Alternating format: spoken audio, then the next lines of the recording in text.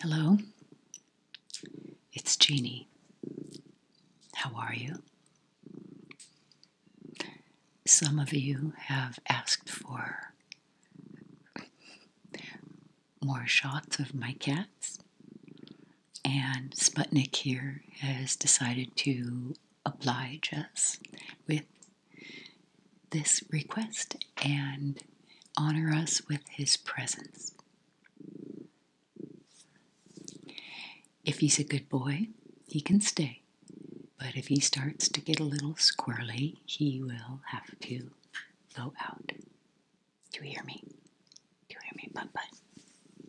It's my butt-butt boy. Anyway, how are you doing today, tonight, this afternoon? I hope you are doing well. I had an interesting comment on my last video about the purple video. Let's just put it that way, the purple video from Ellen Smellin. And she asked if I would be interested in doing a spooky reading, ASMR-ish, and do a spooky, given the theme of the month, Halloween. And so I think that would be a great idea. So if you have any suggestions for something spooky, scary for me to read, let me know in the comments. And typically I do not do requests or, requested role plays. It's just not something at this point that I'm comfortable with. I'm barely getting comfortable sitting down and talking. So we'll just keep it at a few things like that. So go ahead and let me know. And I can do something eerie and spooky, and I can read to you. And maybe something very Halloween-ish. Halloween ASMR. What do you think, Sputnik? What do you think, my handsome boy? Anyway, today's video is kind of piggybacking on something that I talked about in my 20 questions video when I hit 20,000. And that was some of my favorite books. And so what I wanted to do was go a little deeper into that and show you some of my favorite books that I have, and or give you the names and authors of some of those books. Because I really think that books can be so transformative for someone's life, because you grasp onto something, an idea, a thought, and you utilize it as a change for the better, and you realize that you have the power to make your life better. Stuff is always going to be happening. We're always going to be faced with triggers every day. The minute we walk out of our house and get out into traffic, there are things that just set us off. There are people that set us off. There are situations that set us off. And so I've found within books tools that I can use to be better at dealing with life. And I've been asked, what has made me so strong? Why am I different from anybody else in that regard? In terms of loss, frustrations, hardships. And I'm not different. I just have a different mindset about it. But I have to say, when do I have cat hair all over? What I have to say is this. The books I've read have helped to create me and form me into the person that I am. And certain books have stood out in my life for years and years.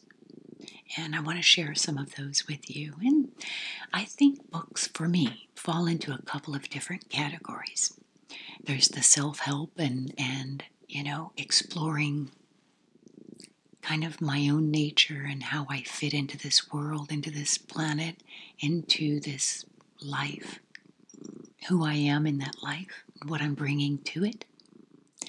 And then there's the escapism of, a mystery. There's the escapism of, a romance. Yes, I love you.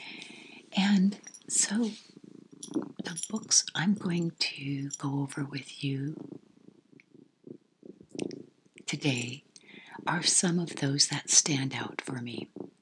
Now, more likely than not, I'm going to end the video and then 10 minutes later think of 20 more. But, I could probably come up with 20 videos based on books. Yes, I love you. And he's wondering who I'm talking to, I think. You're so silly. You're so silly. You're so silly. You're so silly. You're so silly.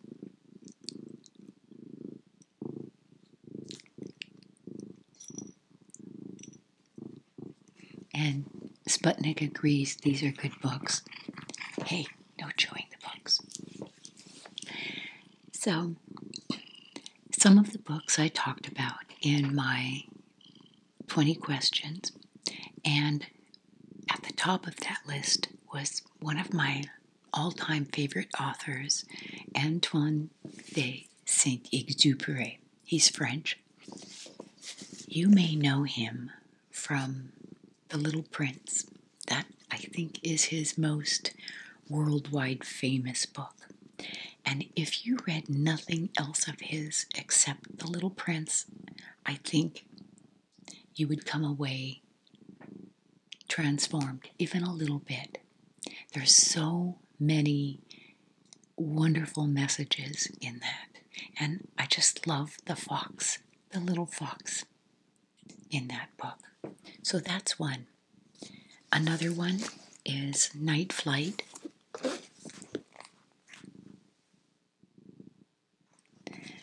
And then I think my all-time favorite of his is Wind, Sand, and Stars.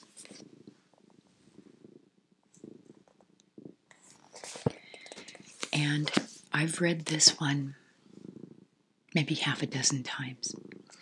And if you think about that, something that would make me want to read it again and again and again, it has to be good. Because I know how it is, I know the stories in it, I know how it ends, and it's still special enough to reread. And so when I think about that, then I know if I'm willing to reread it, I'm also willing to recommend it, and I do. So with any of these books, let me know either if you've read them or if you would be willing to buy them and read them or get them. Go to a used bookstore. I love used bookstores. So Antione de St. Exupery. And my French friends, I hope I said that right and honored him and his name, with a good pronunciation. If I didn't, I apologize. Anyway, so that's one. Now, another one that I really, really enjoyed and I look at often, and I may just open it up to some random page because it always turns out to be appropriate. And that is Eckharte Tolle, The Power of Now. And the basic premise of this is now is all we have. We don't have yesterday. We don't have a minute ago. We don't have 20 years ago. We have now. That is all we have, is right here, right now. And yes, we have memories, But if we bring those into the now and relive them and reinforce those pathways, those neural pathways, we just keep them strong. We keep that energy in the now of our pain, our past, our disappointments, our sadnesses. And we all have them. We all have them. But we also only have right now. And so being cognizant of what we're doing in this minute, what we're choosing in this minute, I think can be extremely transformative. So that's another one. Eckharte Tolle's The Power of Now. Okay. Another great author is John Maxwell. And I love this little book, Make Today Count. How can you make the most of today so that your tomorrow can be better? And so this is just a great little easy read, a nice little guide. What do you think? What do you think, Sputnik? Now, I love the writings of Esther and the late Jerry Hicks and the law of attraction. I truly believe in it because what you put out there is what you get back in some nebulous way. And they really do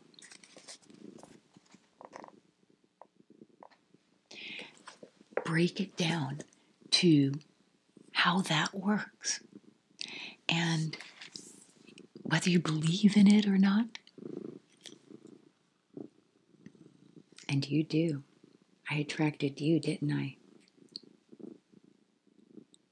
He likes my necklace. He's so sweet. Whether you believe in it or not doesn't matter. It's kind of like you don't have to believe in gravity, but I wouldn't suggest walking off a cliff. Okay, you need to come down here. You need to come down here. Here, you can play with this. Come on. There you go. Good boy, good boy. So, I think the more you expose yourself, the more you open up the possibility of attracting something better. And this doesn't discount religion if you're religious. This doesn't discount anything like that. I think it enhances it. And so, Esther and Jerry Hicks, The Law of Attraction, I think should be read by everyone. And you take what you want from it, as with any book. It might be one sentence that changes your life. You know? Now, here's a book that I've read several times, and I've recommended it to so many people who have gone through divorces, breakups, heartaches, disasters, you name it. Life happens. Hard things happen. They just do. And this book helped me through some hard times as well. And I've got it so dog-eared and written on, highlighted, underlined, exclamation points. And it's called When Things Fall Apart. And this is by an American woman who became a Buddhist monk, Pema Chodrom. And the way she writes and the way she talks about hard times, it isn't about getting over them or resisting them. What do we say? You need to lay down. Come on. Come on. Lay down. Lay down. Good boy. Lay down. Good boy. They also sit and high five. But she talks about bending with things that happen. It's not that you have to resist it all. Remember, it's the branch that can bend that doesn't break. In a storm, if a branch cannot bend, it breaks off. Doesn't matter how big it is. But the branch that bends does get stronger and is able to withstand storms. So, her writing is so beautiful. So, if there is something you're going through, this is an amazing book to read. And the people I've recommended it to have thoroughly enjoyed it, and it's been very helpful to them.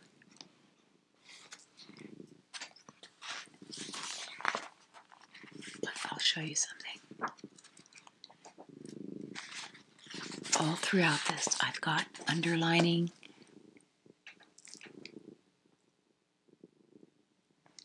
I don't know if that comes through. Highlights. And I love this.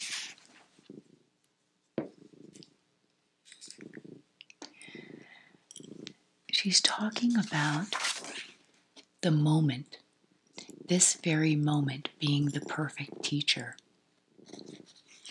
Generally speaking, we regard discomfort in any form as bad news.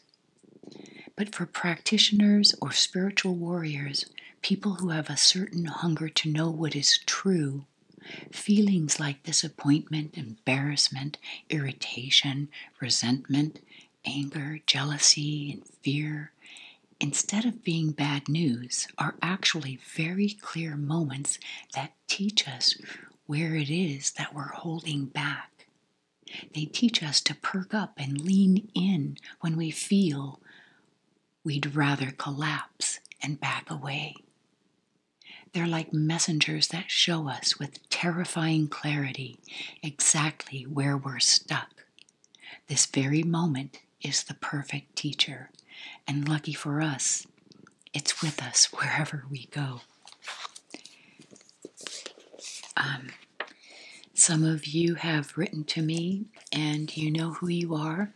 Some of you are very deep thinkers, and I love listening or reading your comments and your emails, and you know who you are.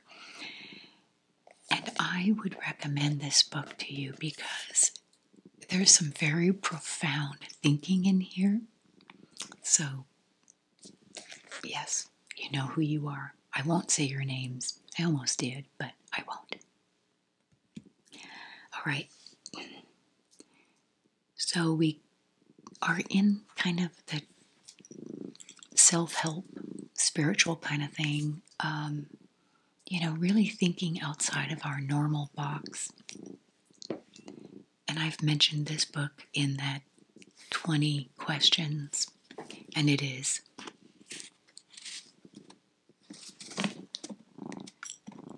Seth Speaks by Jane Roberts. And like I said, I read this in the early 70s. I think it was written in 1970 or 71, and I read it not long after that, maybe 72, 73. And I think this is my book from then because it's, kind of falling apart at the spine. And this is one of those books that you can open to almost any page and just really be blown away. I've recently reread this, and again, when I reread a book, it has to be good, because why would I reread a bad book?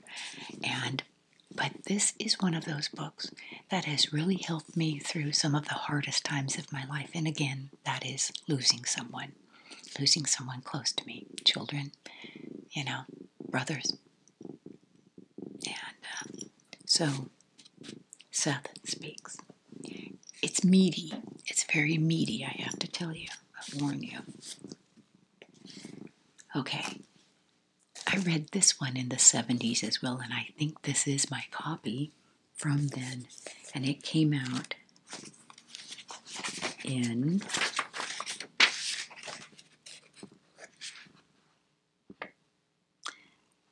1977. And so I probably read this, I think it was 78 or 79, and it is Richard Bach's Illusions, The Adventures of a Reluctant Messiah. Great book. He also wrote Jonathan Livingston Seagull, and that was a fantastic book as well. So I would recommend both of these, Jonathan Livingston Seagull and Illusions. Jacob, you know who you are? I recommend this to you. All right, now, I wonder why we have cat hair everywhere in this house. Sputnik, say hello. This is Sputnik. He is helping me. He is helping me with this video.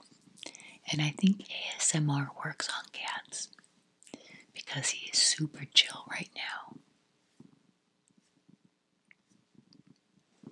Yes. Here is a book that someone asked me a long time ago, an old friend of mine, and he said, when we were talking about this book, he said, "How did this book find you?" And I thought, that is an interesting way to put it. You don't find this book, it finds you. And when you're ready for it, it shows up. Okay? I know. And it is called The Kybalion.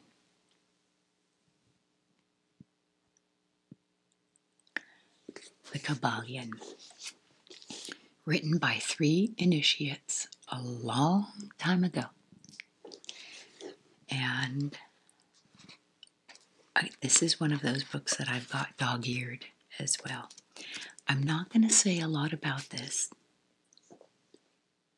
but this has been a very strong part of who I am. And like I said, none of these things take away from religion and only enhance, I think, whatever it is you do believe in. And I am not one to say there is only one path. My father once said, we were talking, I was a little kid, and I asked him where we go when we die. Big question, right? And he said, well, it's kind of like we're all farm animals. There are cows, there are pigs, there are chickens, there are horses, and there are ducks, and all these different farm animals. And they're all out on the farm, roaming around. They eat different things, they make different sounds, and they do different things. But at the end of the day, they all end up in the barn. They all make their way to the barn. And so, it's a truth, we're all headed to the barn. Some will be there sooner, some will be there later, but we're all going to the barn, that big barn in the sky. And it's just the way it is, and that's the way I look at it. Sometimes it's sad when it's unexpected. I know this. But we're all going there. Some part of the barn. Kybalion. May this book find you. All right. Here's another great book. It's called Living Deeply. And I will list these in the description if you've missed any of them. It's called Living Deeply, The Art and Science of Transformation in Everyday Life. And this is based on research program at the Institute of Noetic Sciences. And it's got lots of input from Ram Dass, Stanislav Grof, George Leonard. Just lots of input from really big thinkers out there. And let me read this to you. I'm going to lean it on Sputnik. It says, this engaging book, the fruit of the Institute of Noetic Science's ongoing investigation into the power and potential of human consciousness, brings what we know about how people achieve transformation off the mountaintop, down from the ivory tower, out of the laboratory, and into your hands. The groundbreaking insights were gleaned from representatives of many major world religions, including Christianity, Judaism, Islam, Buddhism, Hinduism, Native American cosmology, and modern forms of spirituality, complemented by the latest discoveries from science.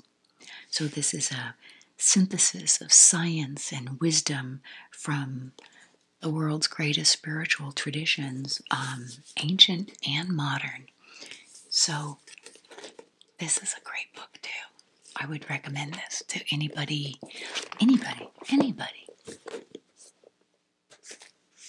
Okay. Now, when I was thinking about this, and I've got books and books and books, and, I grew up with lots of books, and, we had a small house, but bookshelves everywhere, up and down the halls, in every room, everybody had bookshelves, tall bookshelves. And we always got more and more books. We just haunted recycle bookstores, and that was the name of one in downtown San Jose, the Recycle Bookstore. So if any of you from the 60s and 70s and the San Jose era, if you remember the Recycle Bookstore, it was great. They had everything, and it was like 2 or 3 levels. And I was always down in the Nancy Drew section. I loved Nancy Drew and the Hardy Boys. Here are a couple of others that are worth mentioning. I wrote them down because they're in boxes somewhere. The Hobbit. I read that in the 4th grade, and then the trilogy, the Lord of the Rings trilogy. I don't know how many times I've read that, but it's so good. And the spider scene. If you've read The Hobbit, do you remember the spider scene? Atticot, when Bilbo Baggins was, trying to distract the spiders, and he had the ring on, and they couldn't see him, and they were going crazy and gnashing and trying to find them and get him into their webs. So, and you know how much I love spiders. So anyway, The Hobbit, J.R.R. Tolkien, and and the Lord of the Rings trilogy, fantastic readings. And of course, J.K. Rowling's, Harry Potter, the entire series, I've read it. And of course the movies were good, but the books, I don't believe a movie can really even begin to touch your imagination when it comes to, what you see. The Harry Potter movies did a good job, but still, they don't come close to your own imagination. So, the Harry Potter books. And we just lost Hagrid. I loved him. And not his spider, but I loved him. Let's see, what else? Okay, here's another great book. And tell me if you've read this. And if you haven't, I highly recommend it. I recommend all these books. Watership Down by Richard Adams. We read that. My family read that, and I think it was the late 70s, and we all read it at around the same time. And we were all speaking rabbit, believe it or not. This book, these rabbits had human characteristics, voices, they each had a story. And it was such a profound book. It was very, very moving. So, great recommendation there. I love that book. Dan Brown. I love Dan Brown books. Oh my good. Robert Langdon, all his, he's an educator, college professor, and he just knows so much. The Da Vinci Code, Origin, angels and demons, and I just wait and wait and wait for his next books to come out. And those are escapism with some learning involved, a little history. So I like those kinds of books too. Let's see, what else have I written down? John Irving, great American author. My favorite book by him was The Cider House Rules.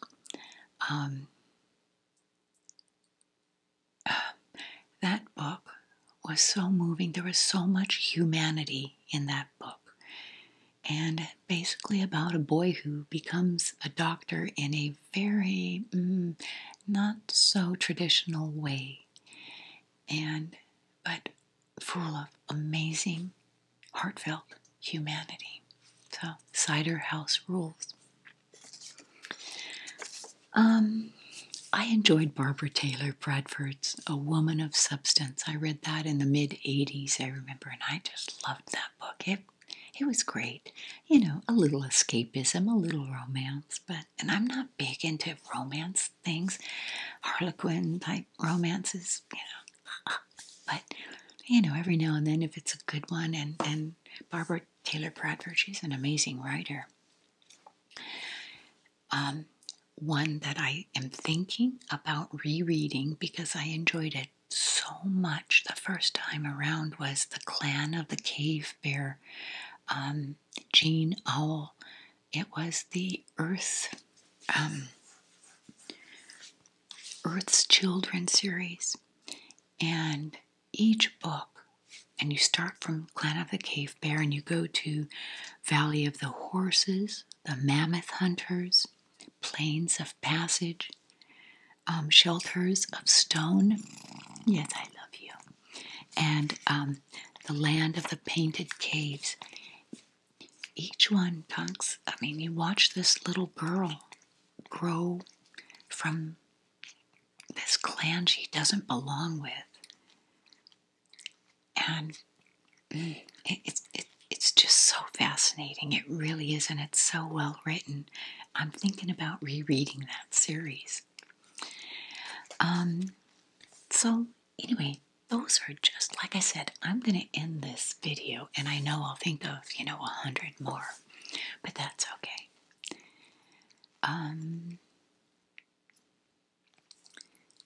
So if you've got a suggestion for a spooky reading, something short, because, I don't want to make it chapter after chapter, just something short. I'll do a spooky background. And no, it isn't real. Anyway, let me know.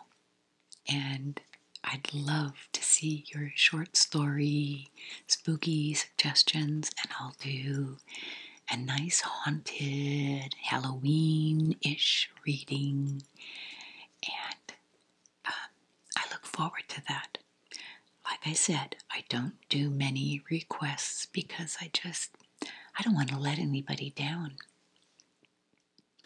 I have heard so many, will I do a Princess Di role play? And I can't even touch that. So I think the answer to that is no. But thank you for the suggestion. I hope I've given you some food for thought. I love really good book suggestions. And so I wanted to give you these. If you're a reader and you haven't read some of these, I highly encourage you to check them out. You get them through Amazon or a used bookstore or eBay, whatever, And I want to say how proud I am of Sputnik here. Want to say goodbye, Sputnik? Say bye-bye. Say bye-bye. We're going to sign off for now. We appreciate you very much. And I hope that not only that you can find some comfort in just my voice. But ways of growing stronger, ways to figure out how to handle things in your life and get better from them. Be better, softer, deeper, wiser, and able to help someone else. Because I think ultimately it's the human touch that helps us help each other. And if I were to pick one book to start with for anyone who is going through some stuff, and there are some of you, it would be Pema Chodrom, When Things Fall Apart. Even if things aren't falling apart, it's a great read. And The Law of Attraction. I would love nothing more than to hear your stories of transformation, your stories of breakthrough, your stories of success, your stories of new pathways, of new neural pathways, of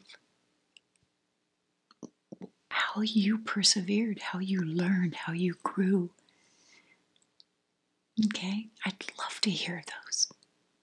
And if anything I say or do or recommend has any part in helping with that, you have no idea how much of an honor that is to me. Truly. I believe in you. I believe in your power. I believe in your strength. I believe in your softness. And I appreciate you. So for now, it's Mama J, Baba Nini, Jeannie, signing off, bidding you peace and love.